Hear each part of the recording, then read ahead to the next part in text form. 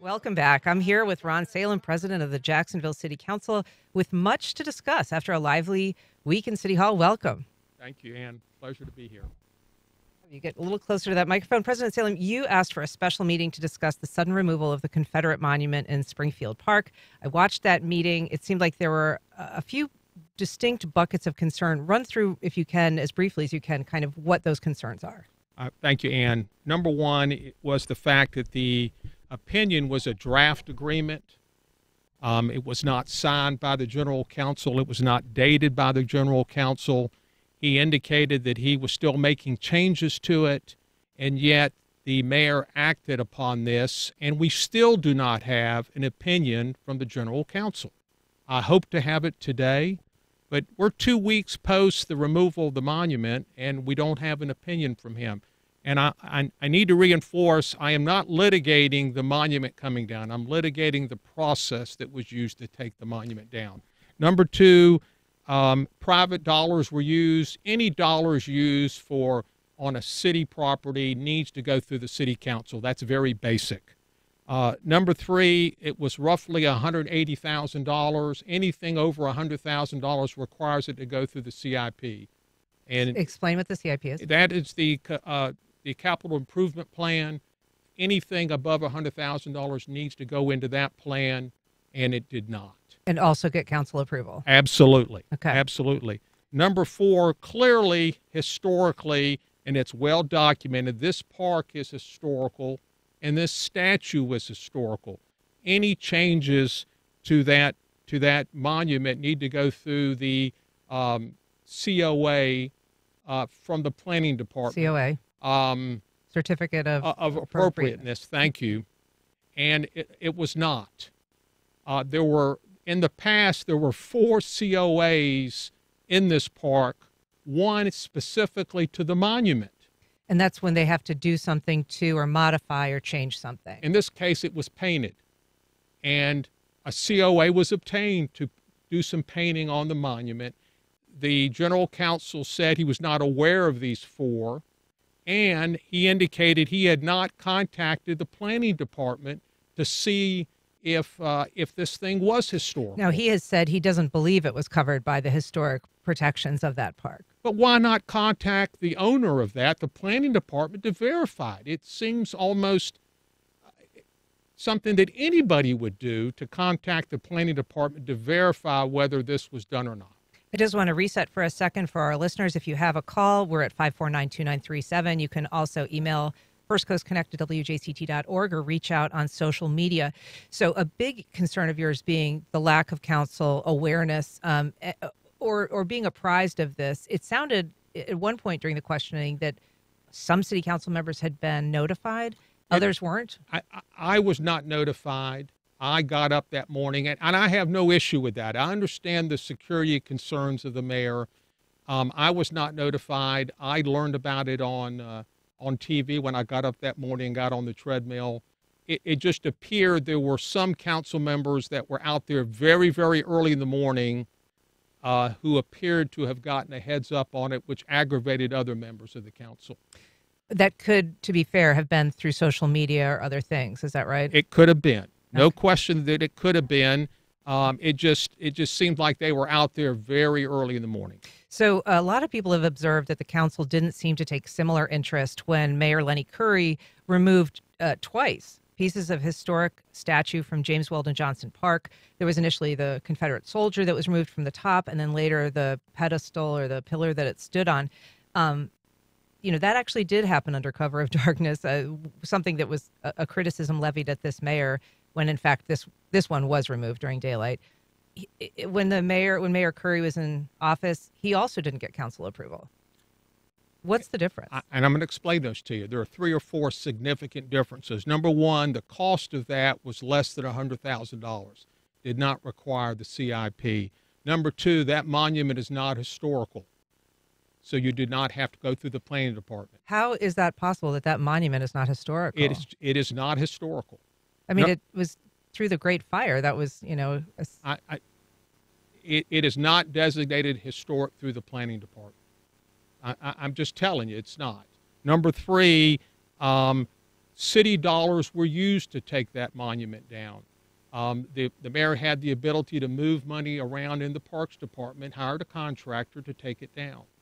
Now, and those are the... Should council have been made aware in that case? Well, I was not happy with what happened, and I expressed it to the mayor.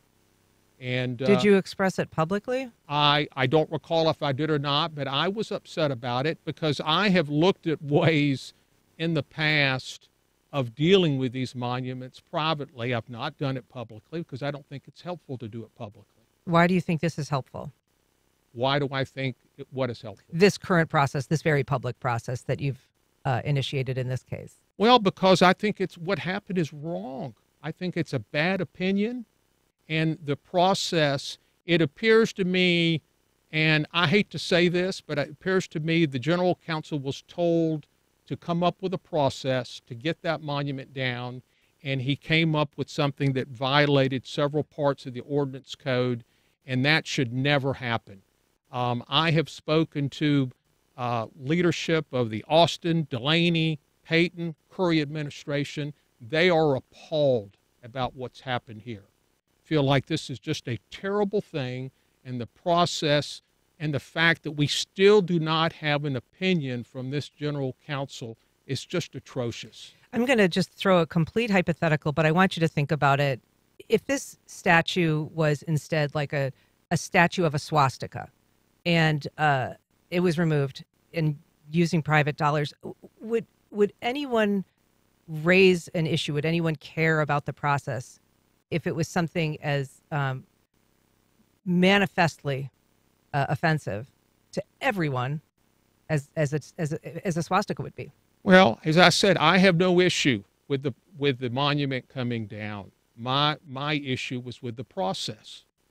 And I think the process, we have an ordinance code. If we're going to follow it, let's follow it. But do you take my point? I mean, what if it was something that everyone was in agreement on? Well, let me throw something back at you. If we had a right-wing Republican mayor that went in there and took down the Charlie Bennett statue, I'd be having the same argument. About process. About the process, yes. I guess what I'm wondering, though, is you don't think that there's enough community backing of removing the statute that it would be just without worrying about the process right in and of itself to take down? I hope not. I hope people believe in the rule of law and that things should be followed. We have two branches in this government that are co-equal, and they ought to be respected. And in this case, the council was not respected through this process. Fair enough. And I know that one concern was that this was happening quickly. I do want to point out that there is this bill that is being proposed by a local lawmaker that could act retroactively, put back statues. Dean Black has proposed a bill that would make it impossible to take down these statues. Do you not think that there would have been some justification for alacrity in this case, given the fact that the legislative session is getting underway and that bill could pass? Well, I would hope at the very least the mayor would have an opinion signed and dated by the general counsel before she moved. And we're 2 weeks later and we still do not have an opinion. We have a number of calls. No surprise. We've got Lisa calling from Tallahassee. Good morning. Welcome to First Coast Connect. Good morning. Thank you for taking my call. There's certain words I keep hearing: process and authority. Power would be another word that I would throw into the hopper, because I hear a lot of parsing here and about the historic nature. But the biggest three big questions I have: why has the council not pulled the trigger or made some decision after the past several years of trying to get the monument down? And why was groups like Take Them Down not actually respected or given any concern or consideration when they tried to schedule meetings with the council, which were either turned down or canceled when they were already there? So that seems to be disrespectful to citizens. My second question is, when you're talking about going after the general counsel, I'm curious about how many people on the city council actually have any kind of legal training, or if they are lawyers themselves, because the way they were going after the city council, I thought was abusive and disrespectful. And Lisa, just quickly, your third point. The third question is, what does he think about home rule and Dean Black, and how much respect and authority is he showing to our local government? Very good. Thank you so much for your call. Council President? Number one, I had discussions over the last 2 or 3 years with people on both sides of this issue. I approached the Curry administration with the idea of moving both the Hemming statue and the statue in Springfield Park to Camp Milton, far over on the west side, which is a Civil War encampment area, and thought I was making some progress. The problem out there, that's public land. And there were concerns of moving from one piece of public land to another, even though it's far on the west side. And I thought it was a way of finessing the issue, getting them out of this very visible area, but into a place where people could visit and look at it. So to say that members of the council were not having discussions about this over the last 3 or 4 years is just wrong. I had probably discussions on a weekly basis on this issue. I had a long discussion with Ben Frazier before he passed. My concern with Ben's position was it was just not the monument. It was the markers. It was the bandstand and other things. And I felt like this process was never going to end. To her point, where are you getting your legal advice from? Is that from the General Counsel's office? On this issue? Well, my point is it doesn't take a brain surgeon to understand that an opinion of the General Counsel should be dated and signed. If you get a will from an attorney, isn't it signed and dated? Sure, but your analysis of, what could have, should have happened in other cases, is that coming from the General Counsel's office? It's my own analysis and reaching out to members of the Austin, Delaney, Payton, and Curry administrations, helping me understand exactly why they didn't do it. Lenny Curry wanted to do this. He wanted to take that monument down, but he knew he was advised that he couldn't by his general counsel. Mayor Deegan was advised by the first general counsel, Bob Rhodes, that she could not take this statue down. And he was basing that again on kind of a historical requirement. His staff in there worked on it, presented him a memo, which he reviewed with the Deegan administration. We just are going to have just a minute here, but I'm guessing despite the pushback from the council, there's got to be a lot of members of council that are just thrilled to have this off their plate. It has been an albatross and taken up enormous amounts of council time. As I said, my issue is not with the monuments. It's with the process it was used, and my legislation going forward will prevent something like this from happening again. We should not have a situation where money is not appropriated by the city council. That is our role in this government. Just very briefly, what happens now? Well, I've introduced legislation which will prevent this from happening in the future. The general counsel has said that she could do this again, and I want to prevent that. And I'm looking at various options on the general counsel right now. I want to apologize. We haven't been able to get to a number of callers, so my apologies to you all. But thank you, Council President Salem, so much for being here. We really appreciate it. Thank you, Ann.